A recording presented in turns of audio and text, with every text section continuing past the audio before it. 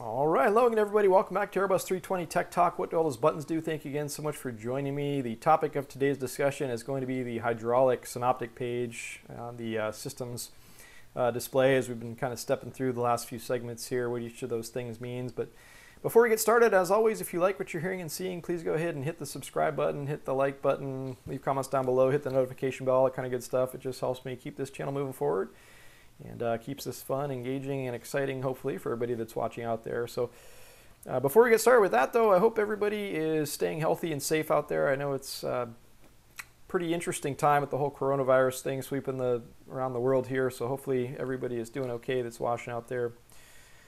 So we'll go ahead and jump into the topic of today's discussion. So as we said, we'll talk today about just the indications on the hydraulic page. And, you know, just like what I told you guys last time we talked electrics, I mean, we could dig quite a bit deeper on the hydraulic system itself, but I'm just going to try to keep it somewhat simple today and just focus on the symbology on the screen here so we don't get too far off into the weeds, let's say, with our discussion. So I'll just try to brief through everything somewhat quickly.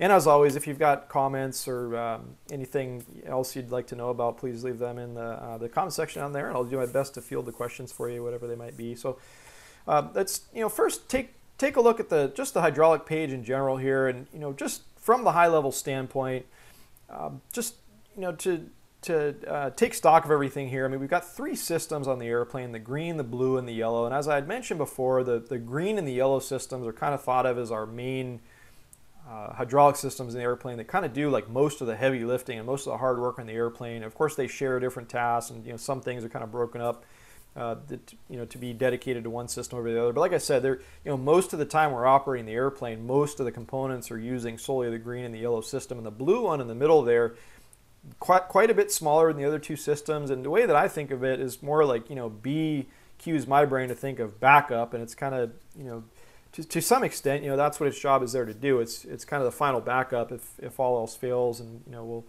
like everything else on the airplane, provide a level of redundancy that yields us just enough to kind of make our way home and get things sorted out and all that kind of good stuff. So just a high level thing to throw at you guys there. So let's start at the bottom here with these indications. So on the bottom of the screen here, we have these little the lines and boxes and arrows here. So if we scroll in and take a little bit closer look here, this first of all this indicates is the condition, or the fluid level rather, in the reservoir of each respective system. So on the left hand side here, we have this little arrow pointer that just kind of shows us where in the range of measure, let's say, that the current system quantity resides at. So you see that they're actually a little bit different from system to system. One interesting thing to tell you, when we're flying the airplane, or when you have the gear retracted, essentially, there's a considerable amount of fluid that kind of, it goes to other portions of the system and just kind of hangs out there. So it's quite normal to see this on the green system anyways, which is the one that controls the raising and lowering of the landing gear. Once again, you'll see the needle kind of hanging down here when we're out there cruising, but when you get back on the ground, you'll see the needle slide back up into this little green box position here, and that just tells us that's the normal fill range of the system. So you'll see, if you look at the other two here that don't behave, let's say, in the same way because of the fact that the landing gear resides in the green system there, or the raising or retraction and extension functionality of it anyways, you'll see that these are parked in their normal quantity positions there. So once again, the little green box here just tells us that's the normal fill range. The white area in the middle just means that it's somewhere in between the normal range and down here the amber range, where it becomes like the cautionary range, and it tells the operator, of course, or the mechanics that needs servicing.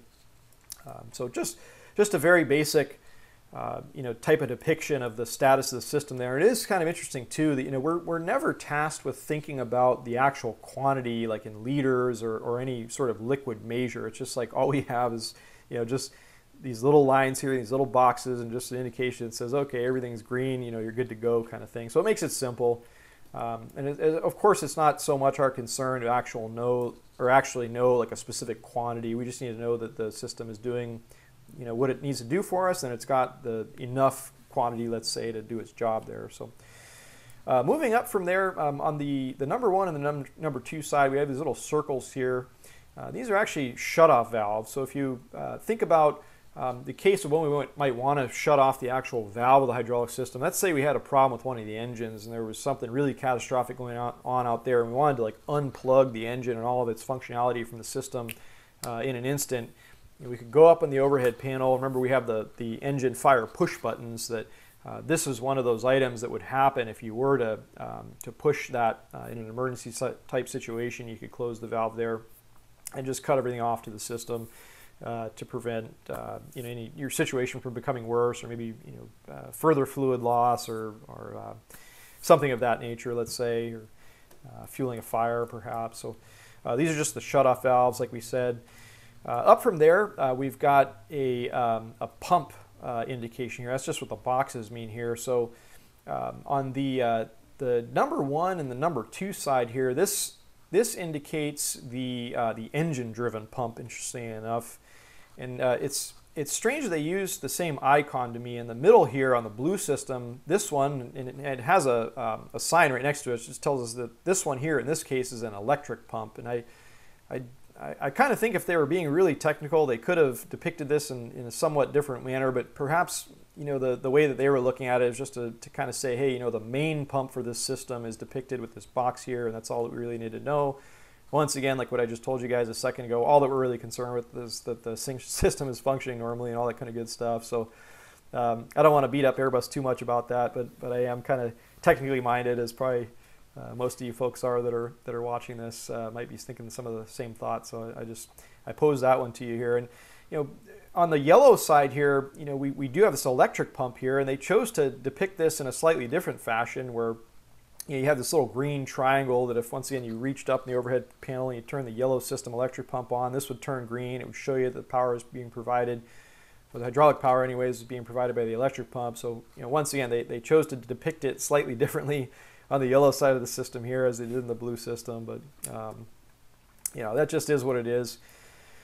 Moving up from there, we have the RAT, or the Ram Air Turbine Pump, or the RAT pump. Remember, this is kind of our little emergency pump that pops out of the side of the airplane. It looks like a little propeller. It spins up and it provides enough hydraulic power to power that blue system and do everything it needs to do.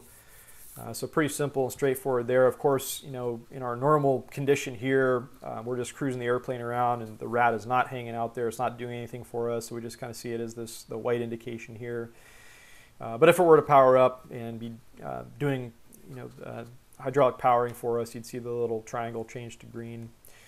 Up from there, we have this the indication here for the portion of the system that deals with the PTU, or the power transfer unit. So one other conceptual thing to throw at you guys is, just the concept of this PTU here is the fact that we can use hydraulic pressure from either the green or the yellow side to provide pressure to the other side. So what this means is, let's say that you had the yellow system completely went down, and all you had left was the green system. Well, you could actually use fluid pressure to turn this little pump that would then turn the pump on the yellow side and provide system pressure over there. So I guess one of the most important things that I want to convey to you guys is just the fact that there's not this interconnected nature of the fluids, let's say. So you'll never have fluid mixing from the green to the yellow system physically. It's just the fact that you're able to take hydraulic power from one side and get it to provide hydraulic power on the other side, just with this interconnected nature.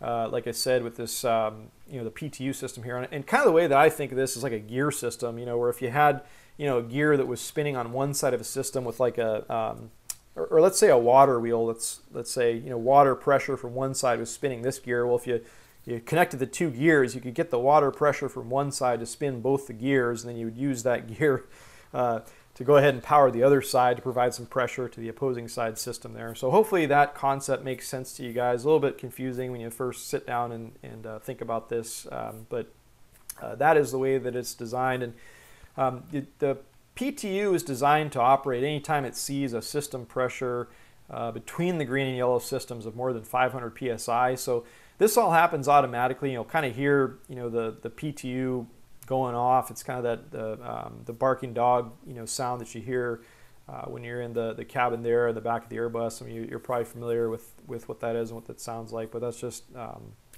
what that's all about, what it's doing for you. And one other thing to point out too is very important little depiction on the icon here is just this little half moon shape here that just shows there's no interconnectivity into the blue system. So just as everything I just told you applies, you would only, the PTU is only there to provide power transfer between the green and yellow systems, if that makes sense to you guys. And of course, the indications here being a little bit different as well. Right now the PTU is not functioning, but if it was, these green triangles would actually fill in and become solid green triangles. So once again, kind of a little nitpicky thing to throw at the real technical people out there. They chose to pick these as green triangles as opposed to the white ones. So by all means, if anybody out there knows the specific reasons by any of these things, the way they were designed, please chime in and educate me. I'd love to know. So it pretty much tackles the PTU indications there. And then the final ones that we see up at the top here, just the